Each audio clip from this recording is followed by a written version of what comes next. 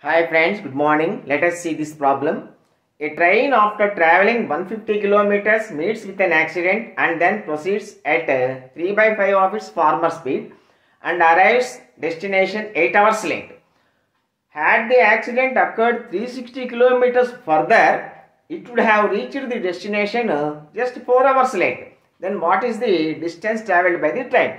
See, in the first case, if the accident occurred, this is case 1.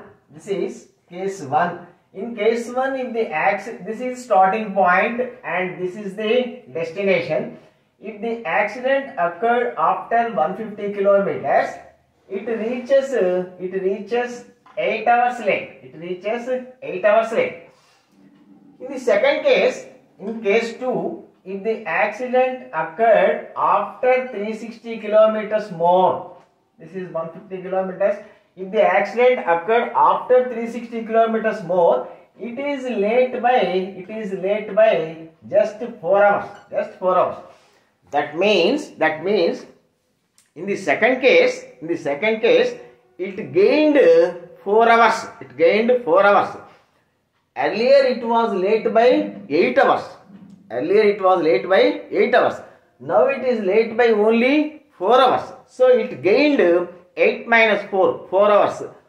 So it gained 4 hours means the time difference to travel this 360 kilometers with original speed and reduced speed is equal to 4 hours. So now first let us find the speed of the train. So let us say the speed of the train is equal to x. Now the time difference to travel this 360 kilometers with original speed and reduced speed is equal to 4 hours. 8 minus 4, 4 hours. So the time taken to travel with original speed, this 360 kilometers, time taken to travel this 360 kilometers with original speed, 360, now reduced speed, 3 by 5 of x, with the time taken to travel with reduced speed, this is equal to 8 minus 4, 4 hours. 120 is 120 into 5, 600 by x minus 360 by x is equal to 4 hours. 240 by x is equal to 4 hours.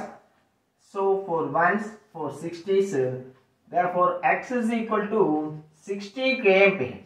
X is equal to 60 kmph. So the speed of the train is 60 kmph. Now let us find the distance. See, let us say the total time taken. To travel the distance with the normal speed, with original speed, say t hours. Now the total distance, velocity into time. This is the total time taken.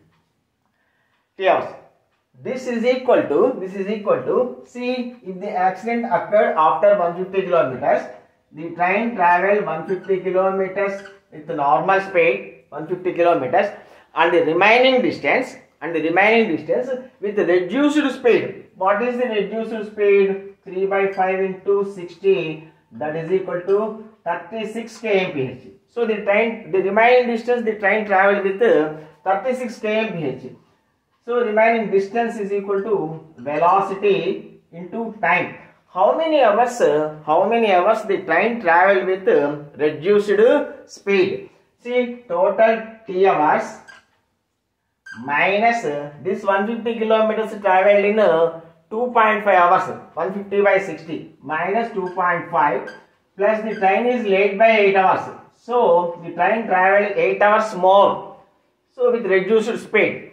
So 60t is equal to 150 plus 36 into 8 minus 5, 2.5, 5.5.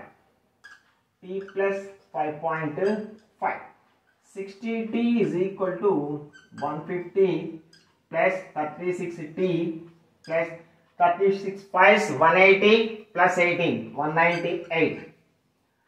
24t is equal to 348. T is equal to 348 by 24. 12 2s 24, 12 9s, 29 by 2 hours. 29 by 2 hours. So the train traveled, the distance is equal to train traveled in 29 by 2 hours with 60 km/h speed. So distance is equal to 60t. 60 into 29 by 2 to 30s, total distance 870 kilometers. 870 kilometers. Okay friends, thank you. Have a nice day.